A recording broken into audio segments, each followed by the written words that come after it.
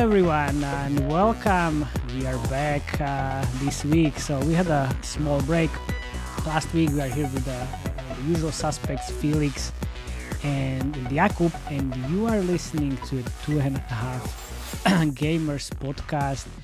We're discussing the latest news, fun stuff, and dropping some knowledge at the end. So, stay with us. Hey guys, how are you? It's been a while since we talked. Been a while. It felt weird. Yeah, one week without you guys, I didn't feel complete. Yeah, a lot of stuff happening in the world actually this time. Really? Not much acquisitions, but lots of stuff's moving around. Just today I read that Google paused the billing store thing in Russia. Yeah, Really? well, that happened also for Apple and everything else. So that's how it's gonna look like in the very near future. Sad times. Yeah, but let's not go there. Nope. Let's not go there. We are discussing the latest news. I think, well, the news that you already heard, but let's hear our take as well. And then, if you remember, we had this like Q&A about user acquisition, and then we teased there is going to be a Q&A about the game design. So this is the game design session. I'm very much looking forward. It's gonna be so much fun. And I'm going to look like absolutely stupid idiot. That's for sure. That's for sure. Hey, get in line. Can't wait. Let's see. I can't wait. Okay, let's start. Let's start with the news. So there's the Netflix bought Next Games for 65 mil. I mean, you already heard about it. From what I see, it's just it's a very funny move.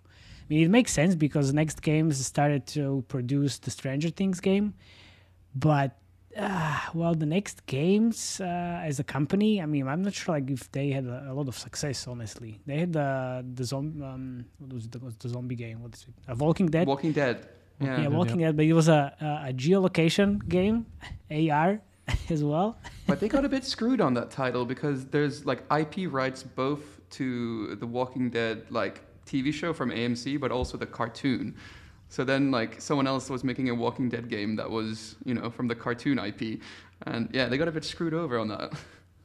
Yeah. I think this move is kind of expected when the studio is mostly based on IP based games. So it makes sense for it seems like an acqui-hire, to be honest, where Netflix want to push into games. They already, as Mate said, they already did their latest title, which is pretty much a kind of similar game to Empires and Puzzles, just like with the Stranger Things just IP. with the Stranger Things IP. Which, to be honest, is for me a little bit of a product mismatch, because Empires and Puzzles. Why would you think so?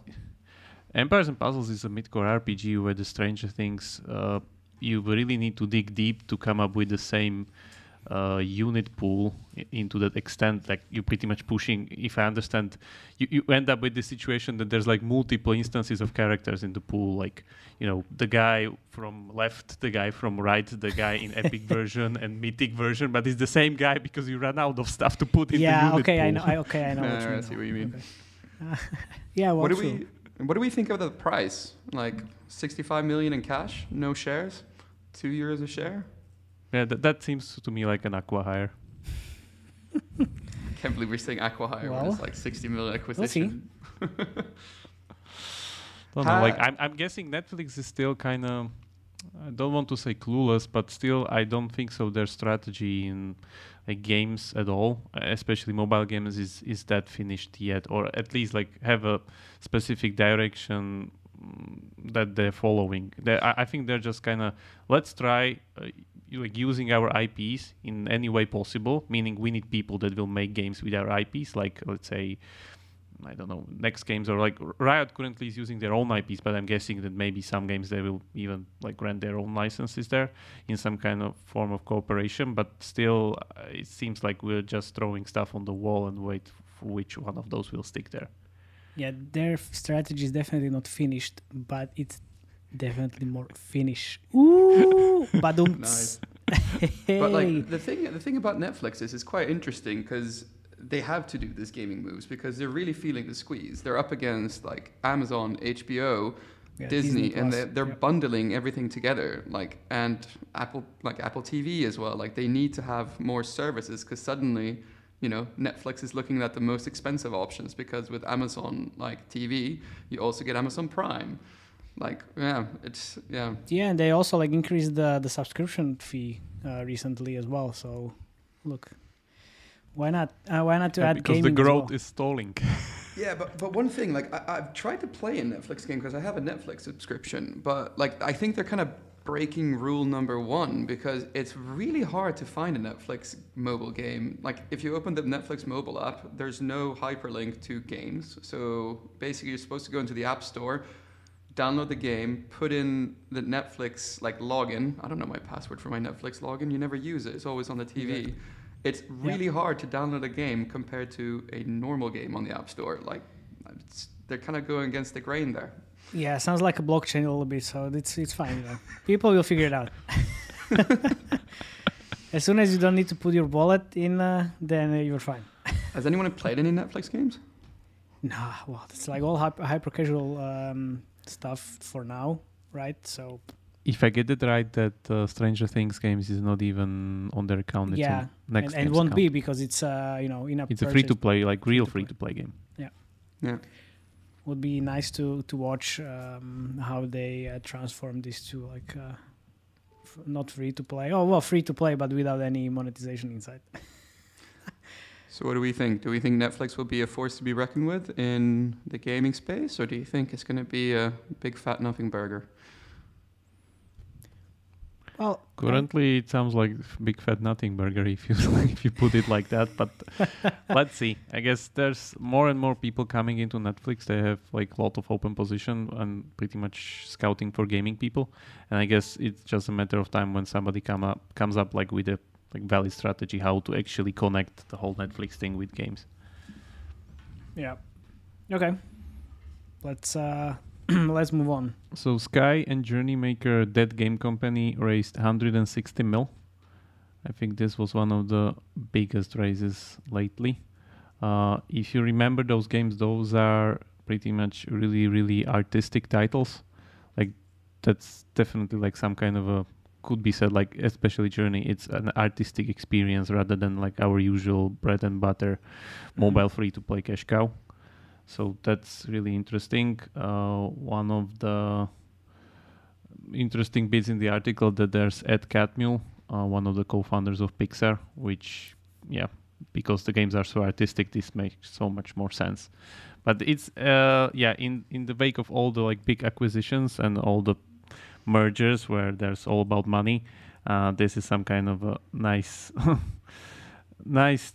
exception to the crowd, where I would say still games with artistic, like mainly based on artistic expression, still has big value. So we'll see. Good for them. I mean, I haven't played it, but I've seen pictures and videos from the game. It's absolutely gorgeous. Like, I might even start playing it. It looks actually quite good. I don't buy that. You don't think so? You want to start playing it. I can see it on your face. Is it that? Are you tanned or you're blushing a little bit? Because no, I'm really like, and dude, I'm a bit sick. I'm a bit sick, so I'm a bit warm. So it's like actually a fever. Oh, fever. Okay. Yeah. Amazing. Dancing fever. What? No, nothing less more. He's a real person, not an anime character. You cannot translate it into that. Yeah. Okay. Yeah, it's a cold. All right. So also moving on to the next news, Playtika is looking for a buyer to take over the company just 1 year after going public. Basically, the mobile games designer said its board has initiated a process to evaluate its strategic alternatives, including the sale of the company. So Playtika went public at 11 billion valuation, but currently it's being traded around 7.3 billion. And I guess this kind of is just a bit of financial engineering they're looking to do, I guess. I would say Playtika, I think they even somewhere stated it that they are not really good at creating games rather than operating games, which I think they're excellent at. And this is maybe one of the problems, that the growth has stopped, and usually their growth has been fueled by acquisitions mainly. not by creating their own titles like Do you similar know? models like Supercell has, where you just create like a bunch of games throughout the year and kill most of them, and one of them becomes a success. Playtika would usually just acquire different studios with the successes already in their hands. So Can you remember like any new game that was made by Playtika recently? No, they've been living on Slotomania for so long. Like, it's just number one and it's bigger than all the other pretty much They social have casino Solitaire games Harvest, combined. but it was I acquired. think the latest acquisition was the Reworks Redecore, if I remember correctly, for 600 mil. Yeah, but a game made by the Playtika team. By internal studio Yeah, internal Playtika. studio, I don't think so. Yeah, me neither. So it's just okay. So that's not only I me. think I was checking earlier today. It's quite a clever move by them, actually, because like the market cap I checked this morning, it was about 8.1 billion after the news, but like looking because they're a profitable gaming company, they might actually get something like 10 billion for like the sale, because you're actually looking at the financials. So it actually could be quite a bit of clever financial engineering if they manage to pull it off. Okay, and then the question is like, who would buy them? Like they have really good tech, I would say, and all the like live ops systems and pretty much the squeeze machine works there pretty well. So I would guess maybe they could be a target for someone that actually wants to enter into the mobile gaming industry and don't have these means on their side. Yeah. I wouldn't even, I don't know, like EA is too low to buy them. Do you actually think EA want to move into social casino? Like it's kind of, Oh, Nah, they don't. no way. No, yeah. Oh, that was No a bad, way. bad tip. No way. Yeah. It's like, that would be Yeah, a bad that's PR. that's the thing that I forgot, that like big parts of their portfolio are social casino, which is not that super Majority. popular to acquire. Yeah. But keep in mind that they have other companies there, like Vuga or the Redecore guys. Yeah, and then there's the Solitaire Harvest game. I'm not sure Yep. what company was. Lots of casual games still on their portfolio, Yeah. even outside the social casino genre. Yeah, so I was listening to the Game Makers podcast recently about M&As, and they started talking about the Playtika deal as well. It's like most probably Uplavin would be one of the possible buyers. Why not? But it's pretty hard to say. Yeah, that would make sense. Have you ever done any UA for social casino? I hear it's like the most elbow out thing you can do UA for. Yeah, it's the creatives are definitely way different from everything else. The CPIs are really high. I've done it for one game, which was like long time ago in soft launch, and the game was shit anyway. So I've heard someone say like CPIs go to like 110 or something. yeah, it's easily, even more. So I ran one RPG game, and the CPI in the US was 300. So no problem. It can be pretty high. And all the creatives with all the explosions of coins, the more the better. Exactly, yeah. Circus. Yeah, maybe one of the things to kind of consider is in this is that the whole genre is pretty much currently undergoing a transformation, mainly spearheaded by Coin Master, where you would pretty much go into this, let's say, casual casino. And I don't think so Playtika has currently an answer for that on their portfolio. So that could be also one of the things here in play. Yeah, and everybody say that the ATT and the whole IDFA situation affected them the most because of the social casino portfolio. I guess like 90% true, because of all the retargeting they are definitely doing because of the social casino. It's not like the usual UA you do for these type of games. You are definitely doing all the CRM stuff and VIP programs for all the whales you have there. Yeah, back in my retargeting days, like always the biggest clients were on the gaming side were always like even spending more than some of the e-commerce people were always the social casino. Like, yeah, and they're quite sophisticated as well when it comes to retargeting. Yeah. Yeah, so that makes much more sense to exit now and not wait until Google follows suit through IDFA stuff. But that's gonna be like 2 years. 2 years, easy. But the valuation in those 2 years will gonna plummet even more. So why wait now and sell? Well, you can't say that. It's still a profitable gaming company that prints billions every year. So Yep. So let's, we'll see. Yeah. Let's try to add one more news, which was actually pretty hilarious. This is the best one. I don't think so. People were talking that much about this one, but for me, actually, this was really hilarious.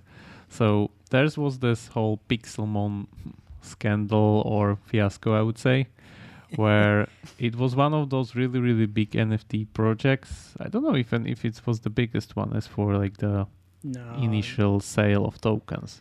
All I know is the first videos that they brought out looked amazing. Yeah. Yeah. So all in all, this was all built on the premise that there will be some kind of Pokemon-like voxel-based RPG open world game where people could pre-buy the NFTs, of course, and the game raised something in the vicinity of 70 million, if I understood correctly, through the sales of the NFTs. And they were doing this really, really nice promotional video where literally it seems like Jurassic Park, where you would have different dragons and Pokemons and whatnot, and you could battle through them in the whole world. It looks really, really nice, gorgeous, and like they pretty much hired someone to do the video for them. And then later down the line, I guess a few months later, they actually showed first batch of those supposed to be Pixelmons, and they look completely horrible. Like paint it was so graphics. funny. It was so funny. Oh man. Yeah. But they also did this NFT drop with like a Dutch auction, which just adds so much more pressure. Where they start like at a higher level, like value, and then basically everything was sold out in 2 hours. They started, I think, around like 4 ETH per NFT, and then it went down like gradually, and then basically you could buy in. They were all gone within 2 hours, and then people got them a few days later, and like the tweets and the videos, it's like, oh, it's beautiful. Yeah, instant meme. It turned basically into a meme fest. If I understood correctly, the memes themselves were then sold as an NFT collection, and they make some money also. That's so, amazing. What do we think? Was this a scam or was it just really big incompetence? Like, which one? As I read through the whole, like, there was this kind of detective thread posted on Twitter through one guy, because it's on chain, so you can see some of the transactions, and he pretty much tracked down how the money flowed there, and then they talked with the actual artist of those 6 dragons that they did for the video, and then they tracked down some of the assets, which were pretty much just Unity asset store, $150 assets. So, like, come on, you raised 70 million and use assets for $150, really? Wow. Outstanding move.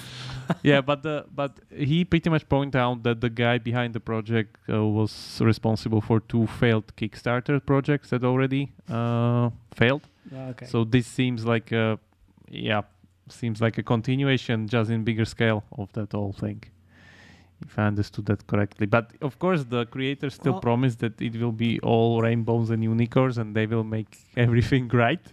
Yeah, but of course. Seems to me this is just turning into a glorified scam. But like they pulled on all the heartstrings for people like our age, like Pixelmon, close to Pokemon and Digimon. Like, yeah, you can have these little creatures in a world and it's going to be great, but you can finally own them. Like, honestly. And then I saw him tweeting, the guy.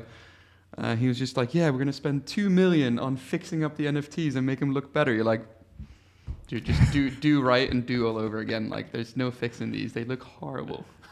Like, if I understood correctly, the game team that he or they, like the creators of this hired, they pretty much also want to kind of back out of this, because that's not really a good press. So, and seems to me that this whole thing was just no roadmap, no game design, no nothing, no assets, and bam, 70 million. What do we do now? That's it.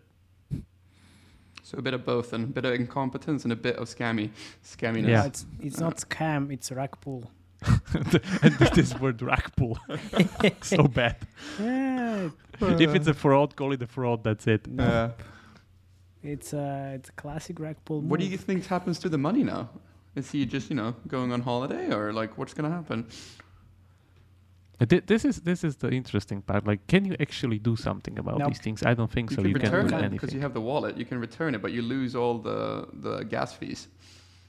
But why would you return them? It's your money. You have 70 million on your account. Why do you want to part with them? Move to Bahamas immediately. and sip your drink all Man, day the long. Swedish honestness is just coming out in me. I'm like, why would you do that? Yes.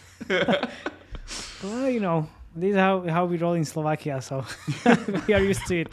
We are used to it. Yeah, I think this is like one of the main reasons why people like Gabe Newell or Tim Sweeney are currently talking about the whole space being just riddled with scams and fraud, which just proves the point here.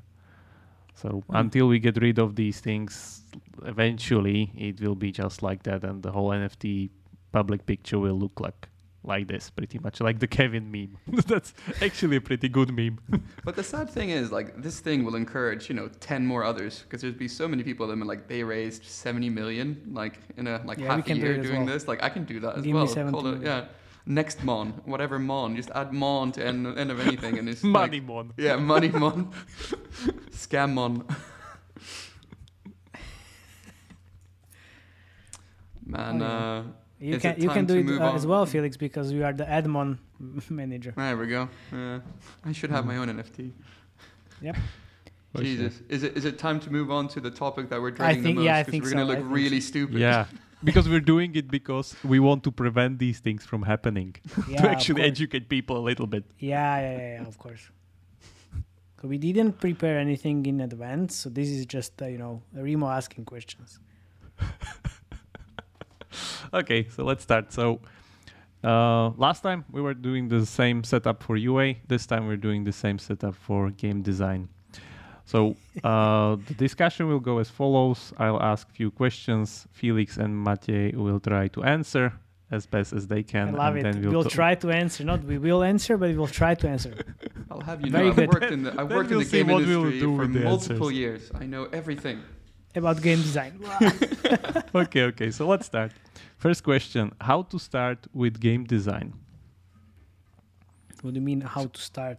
So if you're like a person entering the industry or some kind of promising wannabe game designer, what would you do in order to start with game design? Surely you must start with like economics degree, because I'm thinking like having a good understanding of macro and microeconomics is like the bedrock when it comes to mobile gaming. And then you get an internship at Blizzard.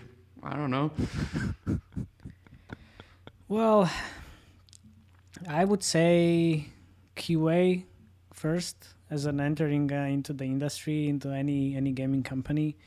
And then as soon as I understand how the games work, then I might try to just, fall in love with the game design as well. Because that's like for some game designers a natural way from promoting from QA person to game design afterwards, after some time of like being in the industry, if you're like a very new person. Or you just go and study psychology, and then there you go. You can be hired by Pixel Federation. Yeah, I would say there's a really, really big difference between the current mobile industry and premium industry, especially indie games, where pretty much with indie games everybody can start right now, if they have like a passion for games or the games are their hobby, they love making games, and they can start creating games. The question is what to do if you actually want to make a living out of it, because that needs to be said outright, that making a living out of it and doing it as a hobby project are two really big different things. Then going from the notion that premium and indie games are more focused on the actual experience and the gameplay itself, and they are kind of really specific, because if you take some big games, let's say Assassin's Creed or God of War or like Cyberpunk, you have very, very, very specific set of game designers or even level designers working on those games that would have completely different skill set as someone sitting behind Clash of Clans or Clash Royale. Explain the skill set. Quick question. Sorry, Felix. Yeah. Quick question. What's the difference between level designer and game designer? Yeah, that's a really good point. There's a really, really big difference. Game designers create systems, mechanics, and gameplay. Level designers use the environment to communicate ideas. Ooh. Wait. So wow. I didn't understand anything. Yeah. Sounds Sounds like a bit of absolutely bullshit, which we don't have on our podcast. Yeah, this is no bullshit podcast. Don't forget about that. Yeah, let me just give you an example. So level designer is someone that is creating content through some kind of system and structure of things that somebody created for him in order to create the environment for himself. So, you're doing a level somewhere, so you put there traps, mobs, spawn points, whatever, puzzles, something that you can, and usually you start with an idea that, let's say, I want the player to solve this puzzle in this level. I want the player to fight this boss. So I need to create the environment in order to pose a challenge for him or something like that. So, and then in between, somebody created the combat system of that whole thing. Somebody created the HP scaling of the boss getting stronger. In the next level, your HP getting stronger when you leveled up, and some the numbers part and whole mechanics part and how we interact with the environment. That's the work of a game designer. But level designer doesn't do these things. He just does the content and communicates the environment, the ideas through the environment. So those are two things pretty much. So basically, if I'd say that to a real world example, I'm playing GTA 5, and level designer does the missions, and then basically the game designer does the combat, shooting, shooting and how you hide behind the pillars and stuff like that. How you enter the car, how you exit the car, how much seconds it takes, just to kick someone out of the car, and that can, falling damage, how much damage you will get if you fall from somewhere.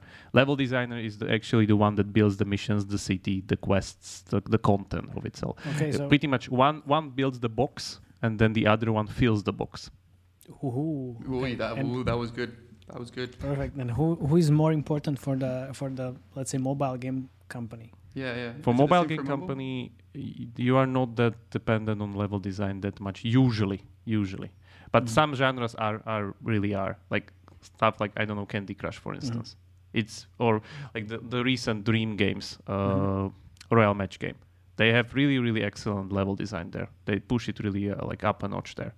So that game is definitely completely depending on level design. But if you take games like Clash Royale, for instance, there's minimal level design. Level design is basically just the arenas that you change somehow or do some stuff with it. But it's all about systems and the interaction between the units that you need to follow in order to beat the meta game. So what skill set do you need for premium AAA games compared to mobile games? I usually used to say that for mobile games, you need to have the whole skill set of premium and indie game plus the whole analytics, monetization, ad stuff.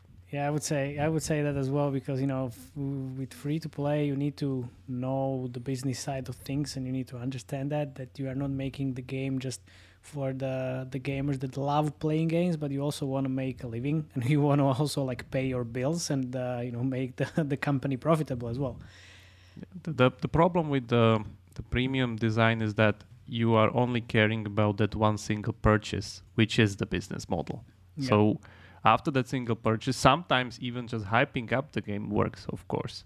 But in the end, you don't care if players even complete the game.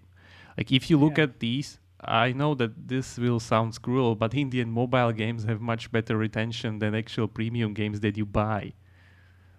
Imagine how many people actually will play through this whole, big journey of Witcher 3. And then compare it to retention with Clash of Clans. Witcher 3 is a bad example because it's a very boring game. It's the best RPG in last 10 years. No, I just didn't get. But you get my point. Pretty much retention is better in mobile games. People play more Clash of Clans than they will ever play Witcher 3. Yeah. Okay. Because I don't have my computer with me at all times, and I don't have my. You can buy a Steam Deck. You can buy Steam Deck and then play Witcher 3 there. All right, we're distracting Remo from asking us the questions. Yeah, sorry. Yeah. But I would say a good answer would be get either a conventional background, like something that's close to game design, which should be something mathematically based, economically based. Psychology is also good, but I would say even programming is good. So you understand how the things works, lose the illusions, and don't think that you can create everything immediately. That's I think really one of the important steps when you're starting, that you need to understand how things work, and after that start building games. That's okay. So and what are they studying? The other stepping stone would be programming, economics, or no economics? Economics is okay. I don't see a problem with it. I think Toko, one of the main game designers in Supercell, the one behind Heyday and Brawl Stars, he has theoretical physics, if I understand correctly. Why didn't you say psychology? Psychology is okay also. You can do whatever then, pretty much, it sounds like. Yeah, exactly. Liberal It's not arts whatever. degree. It's within all of these degrees you understand systems. What kind of systems? You're Like how systems work. But- Universally. Okay, universally. Okay, Mr. Systems. All right, next question, Remo. Next question. This is actually Next a really good question. session because I'm learning a lot already. What is hard and challenging about game design? Can everybody do it? Easy. Everybody already does Easy. it. Easy. Everything is easy. Same thing as with UA. Like everybody thinks like, okay, so if I put this in the game, it's gonna increase the retention. If I put there, we'll make more money. Yeah, no. Same thing with UA. Like, yeah, okay, so you should start that campaign. That test that channel. Okay, thank you very much, but no, this is not how it works. So basically, I don't think everybody can do it, and a lot of people don't understand. If you change one thing, there is a net of other things that change with that one thing, which is in the background, and that's that's not visible for a lot of people. They don't understand that. So yeah, I don't think everybody can do it. No. How would you convince someone that, let's say, your producer on your team, that no, it's not a good idea to pretty much do game design on your side, and rather let's let the game designer do it, the one with 3 years experience rather than 0 years experience? Yeah, that's the thing, because even the producer is the owner of the Project? P&L, of the P&L on the project, obviously. So it should be in his or her interest to actually give you all the means, or not you, but to the game designer to actually make all the changes. Because the same thing with COVID. So everybody now is COVID expert in COVID environment, virology, and whatever, but nobody knows shit about it. Yeah, well, that's how it is, and the same is same with the game design. So but it's not about the producer and game designer. It's all about like the ego of the producer. So you need to have the communication skills actually as a game designer to be able to convince the producer. Like, okay, so dude, this is my competence, and I know what I'm doing because I've done it for 3 years already. How much experience do you have? I think this is one of those graphs that is really, really hard suffering from the Kroning-Danner effect, where the less you know, the more you are sure you're doing the right thing, and the more you know, the more you start doubt your decisions. Yeah. And actually you enter this kind of critical mass after some time that, okay, maybe I think I know now what I'm doing. But from the first surface level, it could seem like really easy, but it is not. And I think this is the biggest difference between a senior game designer and junior game designer, that senior game designers think 10 steps forward and junior game designers think 2 steps forward. So and these decisions can sometimes really destroy the project completely. Do you have an example? Because you make of one that? bad decision in the beginning, and it just drags you with you until you hit the day one retention wall. Do you have an example from your personal career when you did something like that? When I didn't think that much from the beginning? Yeah. I would say depends on, some genres are easier than the others. Some are more complicated. I know, especially when we were making the match 3 game, that I would say, yeah, we should have done it a little bit differently, because we were never in that position that we were actually running a match 3 game rather than building. And building a match 3 game and running the match 3 game are 2 really different things, where you need to think about the ROAS and the revenue and all those KPIs.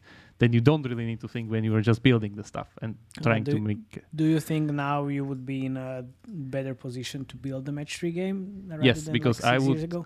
I would have shot down some of the features that we were considering or building along the way in a way that I would say they wouldn't have an impact on KPIs that we were targeting for. Yeah, but you wouldn't, because you were working with very different people, and those producers with all those egos, yeah, well, they would never listen to you. I know. But it's hard. It's hard. It is, yeah. Well, everything is hard. What do you think are the main skills that define a game designer? Actionable skills that you can write into like CV or job requirements. It's just experience, right? It sounds like the more you're talking, it's just like how long you've been doing it and how many times you screwed up. That sounds like the number one thing for game designers from what you're saying, at least to me. Well, I would say the communication skill right there, but it's not the hard skill. Oof. One of the usual suspects is, of course, the communication, but the other one is to be able to pretty much communicate your design carefully, which means writing specific documentation. Because one of the bigger problems is that the documentation needs to be clear enough, even if you're not there and somebody is reading it. They don't need you for them to explain it. That's the problem. That usually game design documentation, if it's done wrong, you need the game designer then for you to explain what he's even talking about. That's the problem. So you need to make it idiot-proof.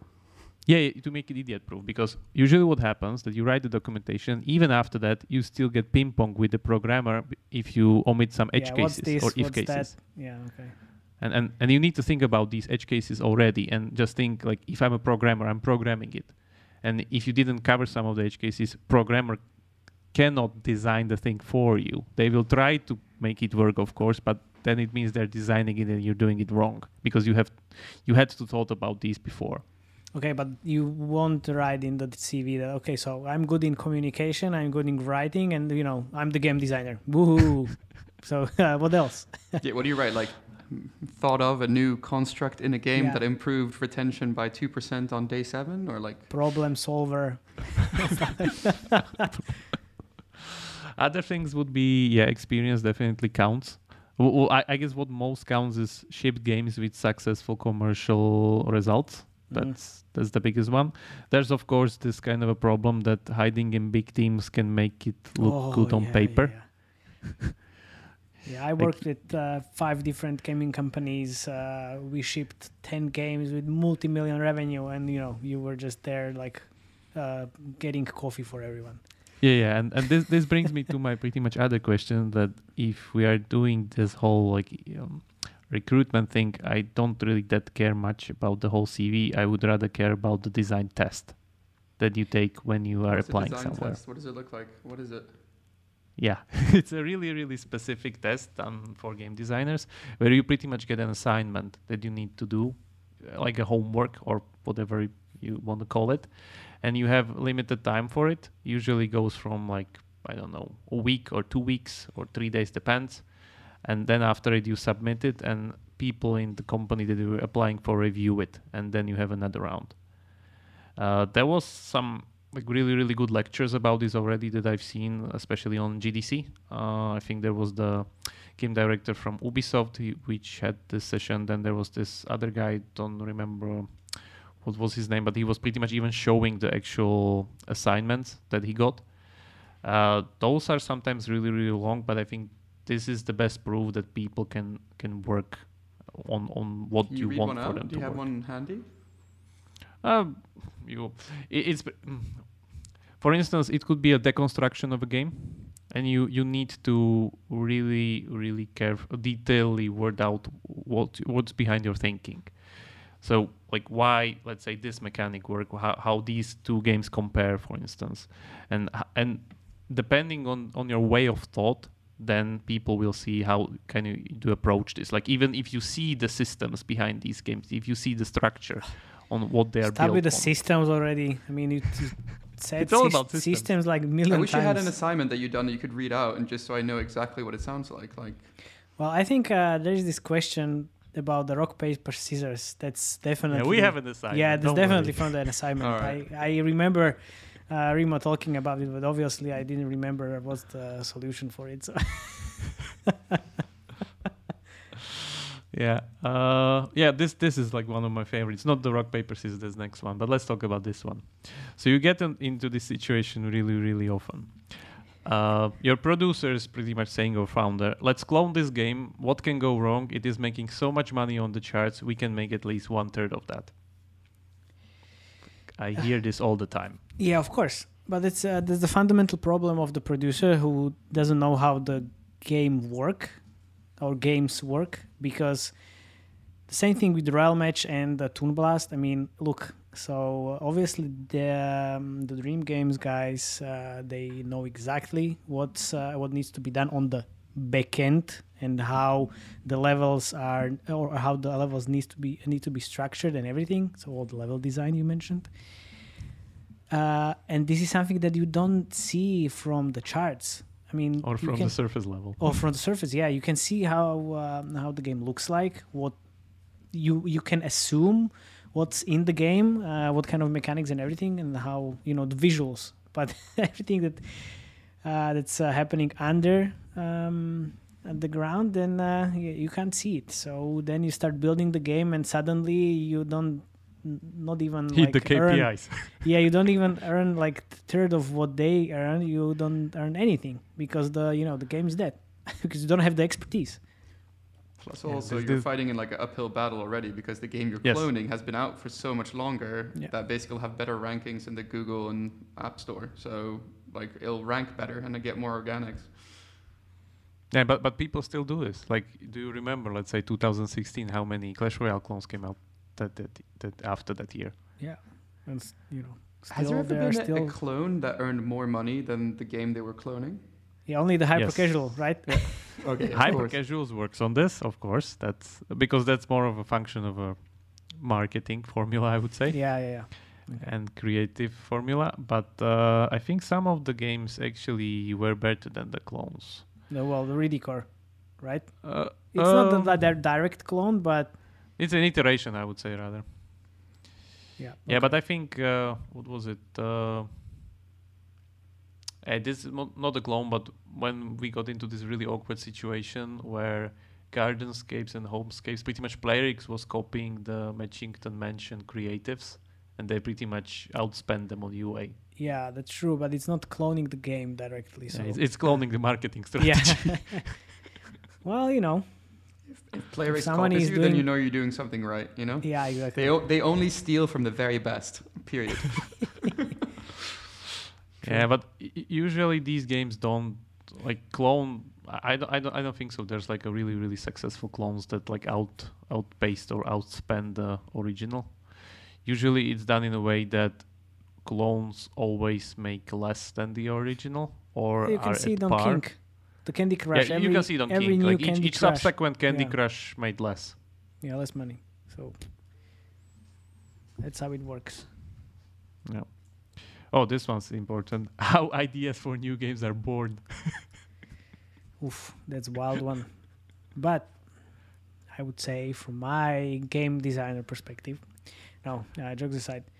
So a lot of people actually focus on what's happening now, and they're starting to produce games that are trending at the moment, and not a lot of people are just looking ahead of things and try to assume what's going to happen in the future. So, unfortunately, that's how new games ideas are born.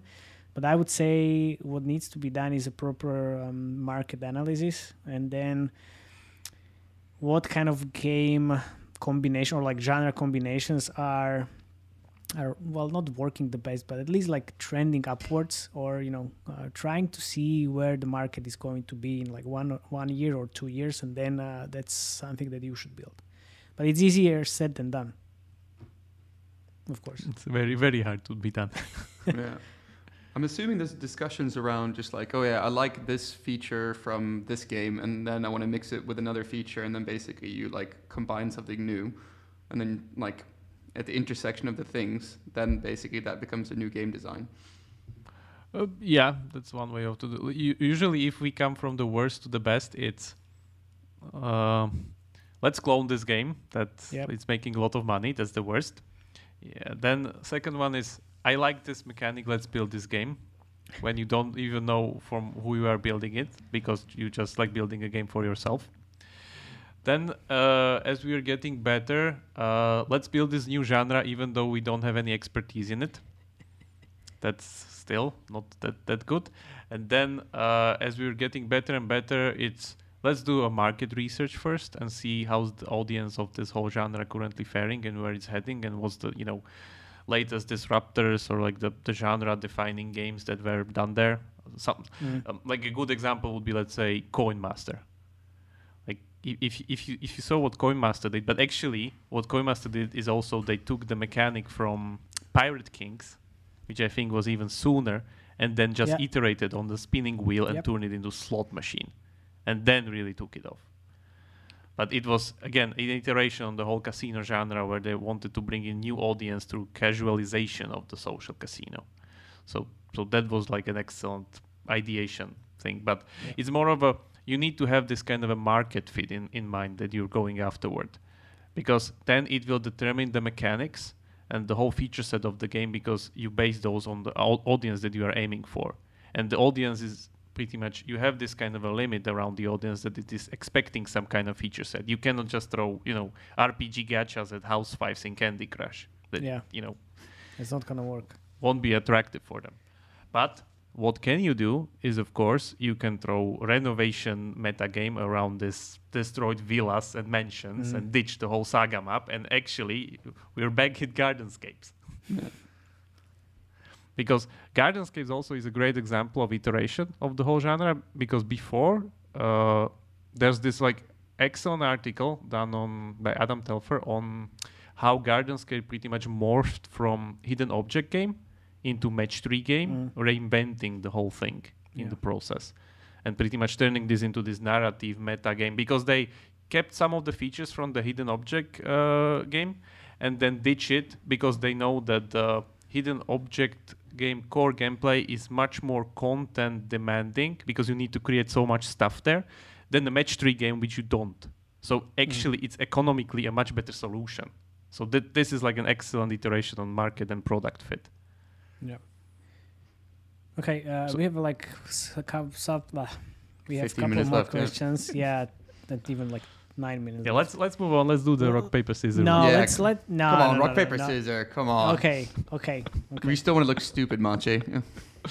I just wanted to, actually share something useful for the audience as well. Like, what's the best effect you've seen on the day one retention? Let's ask that now, and then if we have time left, we can do the question. Yeah, let's do AMA, and then we can leave the rock paper scissors for the part 2, because I don't definitely want to have like UA part 2 as well. Q&A. Okay, let's do that. So yeah, what was the most the biggest effect you've seen on day one retention? With any game features you put in the game. So you are in the soft launch, you have a game, and then you put like a spinning wheel, and you saw 10% uplift on day one retention. Most probably not, but what would be day one retention? Day one retention is a reflection of your core gameplay, meaning that if your core gameplay works, it's actually enjoyable to play the core gameplay, meaning that really smallest granular part of your game that people kind of repeat throughout playing your game. That's could be like matching candies, or finding stuff in the hidden object game, or I don't know, fighting battles in FK Arena or Raid Shadow Legends, like the core gameplay itself. And if you change that, it should have a really big impact on the actual day one, but it means that it's the core of the game, so changing it is really hard to begin with. And if you change that, then it's gonna have an effect on other KPIs as well, right? Yes, of course. Okay. What about you always need to start with this day one retention gate, which is just a reflection of core gameplay. If you just cannot pass that, it doesn't matter what comes afterwards. Okay. So you can put whatever you want on the top of it. It won't work because the core is shit. Yeah. Okay. But what's the most you can lift like day one retention by like having a good core? Like if you've already made the game, like if it's so far away from day one like retention KPIs, like how much can you actually increase it by normally? You need to be radical in your iteration. That's like one of the things that I would always go for, because doing just small changes usually doesn't move anything. Depends also how the game went out from production in terms of polish and like overall quality, because sometimes games came out that just fixing it and making sure there's no bugs and like it's UX wise pretty good, you can lift it pretty high. Sometimes when you come out with something that's just there and you do 3 to 4 iterations, nothing happens, it's just that's it. because some hardcore gameplay works better than the others for different audiences, of course. The tricky thing is nobody knows which one will work. Otherwise, we would not be sitting here debating this, and we would be all millionaires. Well, I'll speak for yourself. I'm already a millionaire. But anyway, you know, it's more of a, like, this is the first gate that actually, like, a free-to-play mobile team hits, measuring their day one retention, and that's usually when the fun stops, and everybody needs to realize what to do now in order to make it better. Or, you know, you can be popping champagne because you have, I don't know, 70% day one retention, like Idle Miner Tycoon vibes. Perfect. Yeah. And then sell the company to Ubisoft and then buy. Yes. After they're announced. Okay, there is also like one really crucial question that everybody asks, like, when should we kill a game and when move on? Because it's, again, really important question, but that's not an easy end to be answered anyway, right? So where is the point when we should just move on and if you feel your feature set is complete, especially in a way that, let's say, up till day 7, that you have enough content for people to play until day 7, and you are kind of comfortable with your current feature set and say, like, yeah, this is the game that I want to have, and it's still not producing enough results, change it a few times. Few times meaning like 3 to 6 months. Because changing it takes a lot of time, implementing it, testing it, new tutorial, whatever. And then I would say after 6 months, if you were not able to, because usually what happens that people produce incremental increases. So retention goes from, I don't know, 30 to 35 to 38 to 42. And sometimes you have these like nice bumps along the way, which means you're going the right direction. Sometimes these bumps go downwards, sometimes these go upwards. That's why you're testing it and you revert back if you screw something up in the process. But overall, if you don't see any meaningful change within those 3 to 6 months, I think that's it then. Yeah, that's what I also say when we're talking about like killing a game in soft launch. So as soon as you can't see any meaningful improvement on the game in like 3 months, or let's say, okay, not 3 months, but from 3 to 6 months, and you are still like on the basically same KPIs, and you don't have anything else to add into the games, like, okay, I think this is it. Let's move to producing some other games. And I think we can like end this session with one last question. What's the difference between a good game designer and a shitty one? You're the one who's supposed to answer. Really? Okay, so I think you are the shitty one and we are the good ones. That's how it works. Arrogance is the key to being a good game designer. And ego as well. Yeah, I think that's like currently the biggest downfall of a game designer, like being kind of not being able to convince others through normal arguments and even get down on their level of game design knowledge to pretty much convince them, because even like that's the arrogant part where you don't want to get down to their level of understanding and pretty much, oh, you don't understand this because I see 10 steps ahead. But that's the problem, that in order to convince your producer, you need to get on the same level that his game design knowledge is, which of course is not that good as yours, supposedly, that you're doing this some Friday already. And you need to communicate it clearly and pretty much, in calm matter, tell him that if we do this and that, we'll probably won't far that far. And like the whole thing will be pretty much dead in some time. So as I said, like these are these really, really small decisions during the whole production phase that can screw up the whole project. And it's on the responsibility of game designers to keep it in that straight line, heading for that, desired outcome that we're getting out of soft launch, we're getting into global launch, and everything works. Because if you let, for instance, let the Steam stray away or lose focus, you again somewhere there that you weren't supposed to go. Could you say it in 3 bullet points, like 3 things that make a good game designer and 3 things that make a bad game designer? Yeah, you see a lot of steps ahead. You can clearly understand the consequences of implementing specific game mechanics. You don't implement them because you like them, you implement them because they add value to your product. And then, this is my personal favorite. you have clear understanding of the current market trends. This is really important because being able to pinpoint reference games makes stuff so much easier. Yeah. But if you don't know those reference games, you cannot pinpoint them because nobody will tell you that these games solved that same issue already 2 years ago. Yeah. Nice. Well, perfect. I think that's it for today's sessions. Not sessions, but session. Rock, paper, scissors next. Rock, paper, scissors next. We can start with that next week. Okay, we can do that. Who cares? Let's see.